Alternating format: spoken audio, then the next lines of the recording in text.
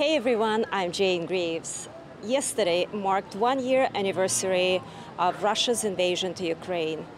In my videos, I usually talk about art, something beautiful, but today I decided to walk outside and talk to average Americans and find out what they think about it. I made this kind of silly sign. Let's see if anyone will talk to me. The war is a terrible war, as all wars are. Very sad. Bob Rice, Vietnam War veteran. Now I'm much older now. I'm 87 years old, and I may look at things differently. War often is a result of people that have something for lack of, it's complicated, we call it power. Putin has power, but I do feel all the people getting killed on both sides, and all the wounded, and all the families destroyed. For what? For what? In the end, Vietnam was a terrible war. A lot of people died.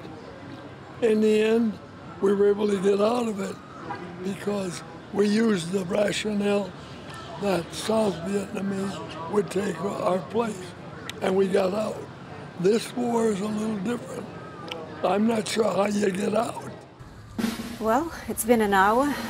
I decided to call my friends. Для меня это была личная трагедия. Я наполовину украинка, наполовину русская. Поэтому для меня это все равно, что взять и разорвать человека пополам. Elena Shepetova, decorator. Я не понимаю, как можно было это все начать, и я не понимаю, как можно... Я не знаю, как люди живут с этим, как люди спят с этим, да, когда убиваются мирные граждане, когда бомбятся города. Вот просто ни за что, только по велению и желанию одного человека. Знаешь, недавно я разговаривала с людьми, которые туда часто ездят, живут здесь, ну не здесь, на Западе живут, но туда часто ездят, и они мне говорят, что там все прекрасно, в Москве все хорошо, люди ходят в рестораны, жизнь идет своим путем, почти как раньше, и все эти импортозамещения и так далее, как это называется, все это их не коснулось. Какое у тебя об этом мнение? Ну, во-первых, надо четко понимать, что Москва – это не Россия. Москва – это отдельная страна, куда стекаются деньги, где находится крупный бизнес, и Москва живет по своим законам. Поэтому в Москве, наверное, ничего принципиально не изменилось. Но я точно знаю, что в провинции поменялось все на 180 градусов. То есть люди и были-то, мягко говоря, небогатые, а сейчас просто стали нищие. Люди теряют работу, потому что закрываются компании. Люди не могут купить нормальные продукты, потому что либо их нет, либо заоблачные цены совершенно, что они не могут себе позволить, либо качество продуктов такое, что их просто невозможно есть. Это ты говоришь based on what? Что ты знаешь об этом? Ты говоришь с друзьями? В каком городе? В каком месте? Ну, конечно, я говорю с друзьями. У меня друзья и в Москве, и в Петербурге, и в Оренбурге, и в Самаре.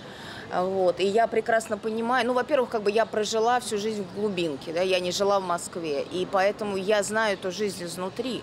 И я прекрасно понимаю, как это все устроено. И когда ты приезжал в Москву, да, ты приезжал, ну, за границу, можно считать.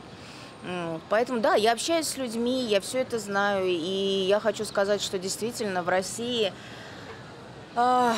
достаточно людей умных, грамотных, все понимающих, сопереживающих. Но, к сожалению, они просто боятся. Они элементарно боятся что-то сказать.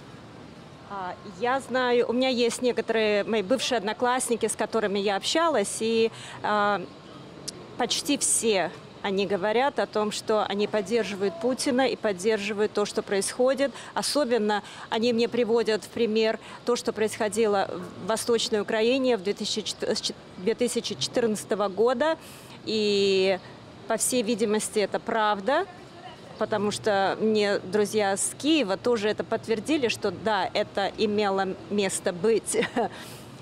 Что ты можешь сказать по поводу тех людей, которые как сказать по-русски, оправдывают эту операцию? Ты понимаешь, это очень сложно. Это меньшинство, по твоему мнению? К сожалению, это большинство.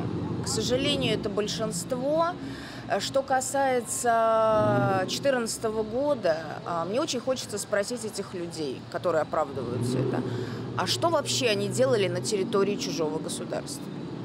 Все же прекрасно понимают, что ДНР, ЛНР, как там они их называют, кто их финансировал? Их финансировал Кремль. Без Кремля они бы просто им не на чем было воевать и не на что. Hi, Jane. Elena Tushina, interior designer. I clearly remember that day, February 24th, 2022. I was in Moscow, meeting with my client 2 days before when Putin signed the independence of two eastern Ukrainian territories. And I was surprised with the message, but didn't really realize what it meant. And my client told me, you will see, he will go after Kiev. I was scared, but still didn't believe it. And the night before, I was watching a comedy at the theater about Stalin and Hitler. And who knew how ironically dramatic that night was. And the next day, when invasion happened, the world shook, and all of us, me personally, we all shook and got so scared of instability coming to all of us and unpredictable future. First, everyone thought that it would be a short operation, like 2-3 weeks, as it happened in Crimea. But then, when everything started falling as a house of cards, like cancelled flights, bank restrictions, and global chains stopped their operations, it was clear that it's going to be serious. And I got so angry of that instability, that everything that people were building, and me as well, building the future, investing, going step by step, and everything is ruined, cruelly ruined.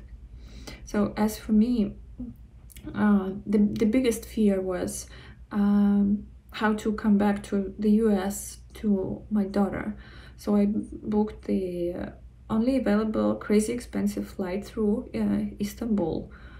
However, my uncle and aunt, my uncle and stepmother were sick with cancer in Russia, and living, I had such a pain in my heart that I might not be able to come back and see them again. So then my investments in Russia got frozen. My business operations stopped in Russia. One big furniture order got stuck somewhere in the middle of nowhere for 2 months with unpredictable future. And then when obligatory mobilization started in the fall, my cousin's husband had to leave the country because he didn't want to go to war, and my cousin and kids are still staying in Moscow because they need to go to school. My sister's husband is also at risk, but they have no means, paperwork to leave the country, and they can't leave the parents without care. What about the majority of Russian people? They just Most of them just simply can't afford to leave their jobs, homes, families. They also are not able to protest because there is no such thing in Russia as legal protesting. Every time you want to go to protest, you're risking to being crippled, thrown to jail, and ruin your life forever. So, after a year, people adjusted to the situation as they always do, as we all do. And I'm sure, absolutely sure, in the next few months, we will see the changes in strategies and followed by the resolution. Let's hope on that. From South Florida, I'm Jane Greaves.